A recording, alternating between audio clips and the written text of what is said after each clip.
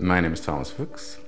I'm an illustrator. I live in Berlin. I sell my work on JUNIQE. I'm an editorial illustrator. What that means is people that work at magazines want pictures in their magazines to go with their articles, to make them pretty or invite the reader to read them. It's basically accompanying the written text with an image that kind of invites the reader or well, illustrates it, I guess.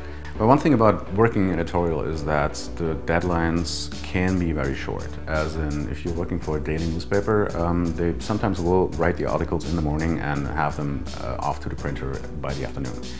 And in that case, obviously, you have to work really fast. Like for the New York Times, for example, they have an opinion page, and they have something called the short list, which is a list of illustrators who can do it in 3 hours. And you have to deliver, obviously. There's no time to even have 2 ideas. You have one and then you finish it. How I came to live in New York was a very lucky coincidence, really, because I finished my studies in '97 in the art school in Stuttgart, Germany. And at the time there was a professor there who was teaching magazine design, and he also happened to be the art director of a magazine called Deutschland. It's really easy in New York to get appointments with art directors to show them your work, like even if you're new, because everybody's always looking for new talent. It's a great motivator to like keep your work actual, like going, pushing yourself a little further. I feel music is kind of important for my life, not necessarily just for my work. I'm influenced by it. I mean, I make music myself, not well, but it's fun. I have some guitars. I'm more of a guitar collector than a guitar player, though. I like having them. In terms of my work, yeah, everything cultural will influence you. Music is just all around, and I do listen to music when I'm painting.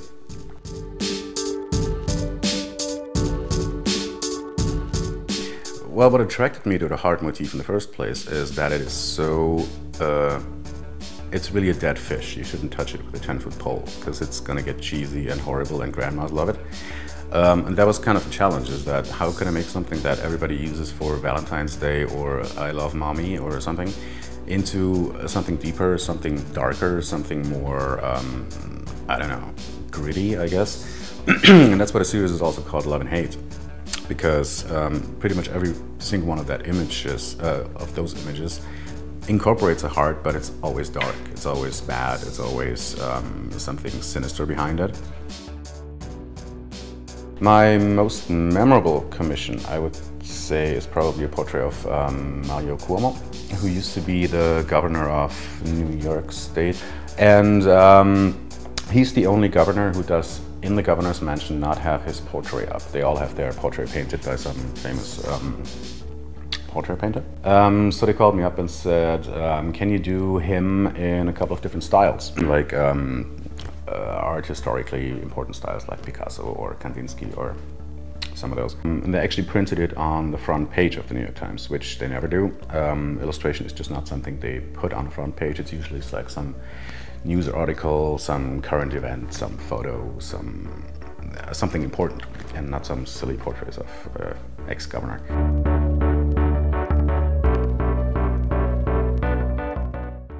I don't know if many artists think they're gonna do it for a living as kids, because every kid draws, and every kid draws great. And I wish I could still draw how I did as a kid.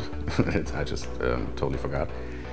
I don't know if I'm going to do it indefinitely. I mean, it's the obvious choice right now because I'm doing it and it's fun and people seem to buy it still. It is kind of sad that sometimes you do a piece, or I do a piece, and you work on it for like 2 days and then they print it and it's a daily newspaper or something and it's there for 1 day and then it goes to the garbage. There is some work that I do value a little bit more, and I think that it has either the quality or it deserves to be around for a little bit longer, especially with some of my personal work. And that's why I'm trying to like branch out a little bit more in different fields of applying it to stuff.